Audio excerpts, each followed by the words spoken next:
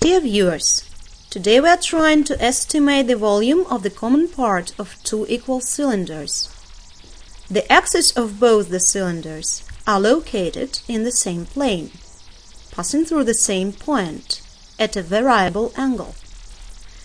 To solve this problem, we will use GNMA interactive geometry program and part solid volume estimation with the use of Cavalieri's principle in GNMA Advanced Geometry textbook.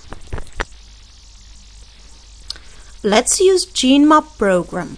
We enter its menu, choose the manual, choose volume estimation with the use of Cavalieri principle section, and finally choose two cylinders intersection file. Here it is.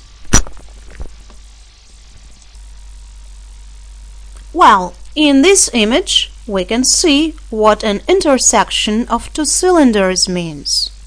We can move this configuration, change its radius, and so on.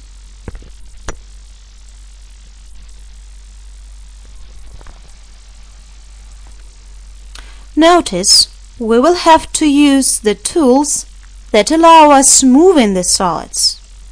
Now we can move the point, thus changing the volume, length, radius, that's it.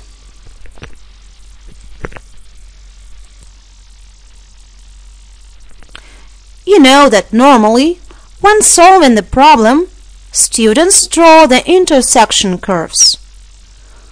We have already got rid of a part of the yellow cylinder, so that we have two intersection curves. The intersection curves represent the solution of the following set of equations. But the question is how to program that.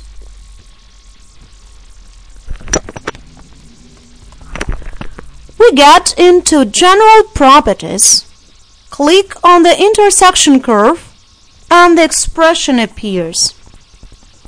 Here we get the formula expression being a solution of the equation set you see on the screen.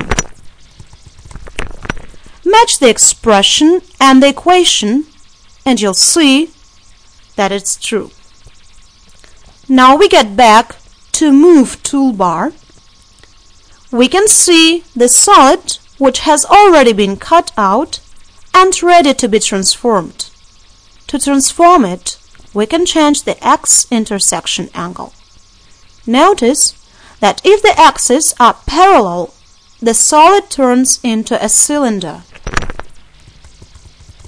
But if the axes are perpendicular, the solid looks like a pillow. Now we will observe its section by a plane parallel to the axis. The plane can be moved at a point. And that's the time to remind you what Cavalieri principle states. Well, Cavalieri principle that states the following. Suppose two solids are included between two parallel planes.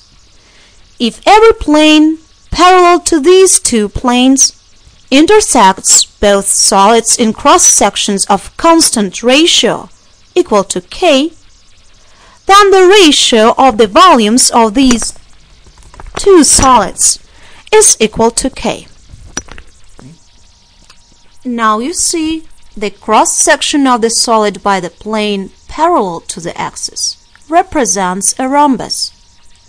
Let's try to inscribe a sphere of r radius into the solid of intersection.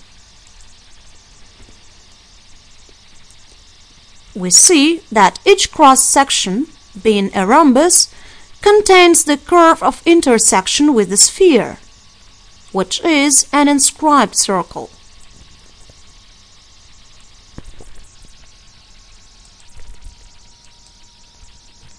Here you see the formula, how the volume of the solid common to the intersecting cylinders can be estimated.